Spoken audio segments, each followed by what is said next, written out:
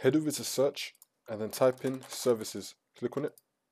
Once you're on services, we're going to click on any service and then click on W on our keyboard, which will take us down until we find Windows Update. You want to double click on that and then click on stop. And then click on OK. Then we're going to minimize this.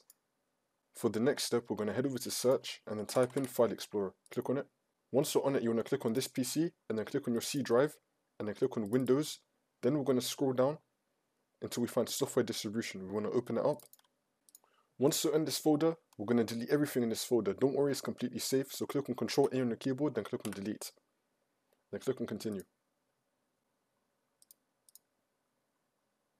Once it's all been deleted, we're going to head back into services, and then you want to double click on Windows Update and then click on Start.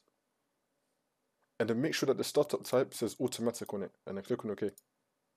For the next step, we're going to head over to search and then type in appwiz.cpl and click on it. Once you're on it, we're going to click on View Installed Updates, which will take us to this page. Then you want to uninstall the update for Microsoft Windows. You want to uninstall this. I'm not going to do it because it works for me, but you uninstall it. Then once you uninstall it, you want to restart your computer, and then you want to head over to search and type in check for updates. Click on it.